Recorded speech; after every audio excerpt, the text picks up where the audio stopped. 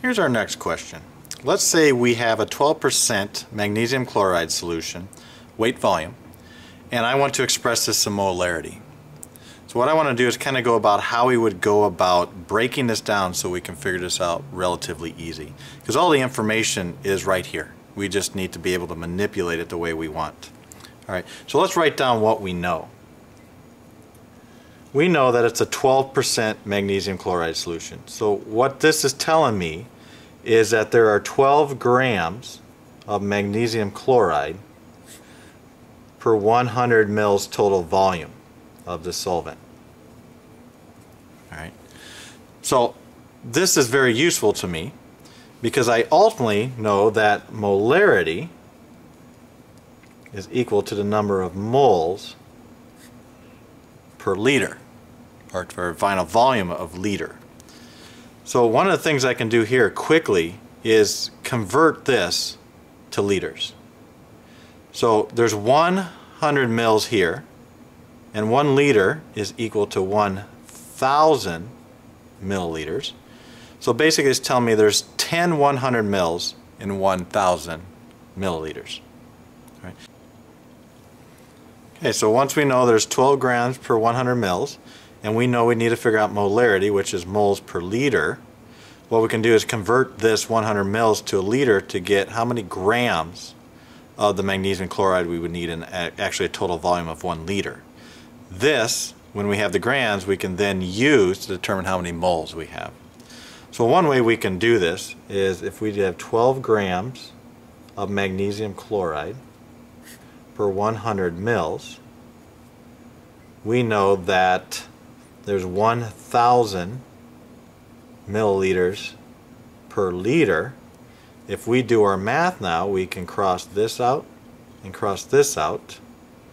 We would then take these 2 zeros and these 2 zeros and get rid of them. So essentially, to figure out how many grams of magnesium chloride we have per liter, we would multiply 12 times 10. And in this case, that's going to be 120 grams of magnesium chloride per liter. Alright? So this is useful information because now I can quickly then, once I figure out how many moles of this I have, enter it into this equation. So now our next question is, okay, 120 grams is how many moles? So remember, once again, we need to figure out the formula weight of magnesium chloride. So real quickly we can make our chart again. We have the element, we have the number of atoms per molecule, and then the atomic mass. Right? So now we can break this down, and we got basically only 2 here. We only have magnesium and chlorine, and we have 1 of these and 2 of these if we look at our formula. 1 of magnesium, 1 of the chlorine, and so now we need to figure out the atomic mass, and we're going to multiply it by those. So the atomic mass of magnesium is approximately 24, and the atomic mass of chlorine is 35. So this is going to equal to 24. This is equal to 70. So our atomic mass of 1 molecule of magnesium chloride is approximately 94. Now remember, this is equivalent to the number of grams per mole. So essentially we have 94 grams per mole of magnesium chloride. Alright, once I know this number, then I can then figure out how many moles of this I have. And first of all, let's pay attention. 120 is larger than 94. Alright, so I should, by just looking at this, know I have more than 1 mole of magnesium chloride. But let's go through the math so we can really kind of figure this out. So if I know that 1 mole of magnesium chloride is 94 grams, I can set up the proportion. I want to know X, basically how many moles I have when I have 120 grams of magnesium chloride.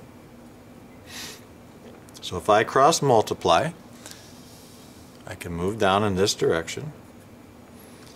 I will have 120 grams times mole is equal to 94 grams times X moles.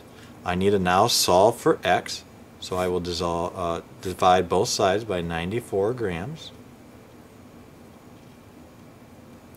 This will then allow me to cross up my grams, and I'm going to be left with moles. And then I'm going to have 120 divided by 94 is going to give me the number of moles in 120 grams of magnesium chloride. So once we do the math, this is equal to 1.28 moles in 120 grams of magnesium chloride. Right? I can then now take this number and implant it into our equation here. Right? So basically, this is going to be 1.28 divided by a liter. So we're going to have a 1.28 molar solution of magnesium chloride.